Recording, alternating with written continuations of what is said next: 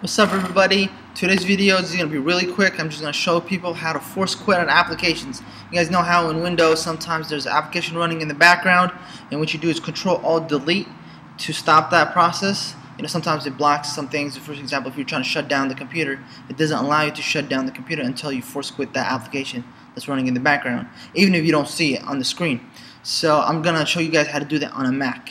So let's say, for example, we have photo booth running, and you right click it. You could quit from here, but let's say, for example, that's not working and it's still running in the background and you actually can't see this is not here, and you're trying to shut off your computer or something you're trying to do, and it's telling you that this is running, but you don't see it, it's only running in the background. So what you go do is press on the Apple here, go to force quit, and it's going to give you the things that are running, and you can click on photo booth for, in our case, you go force quit.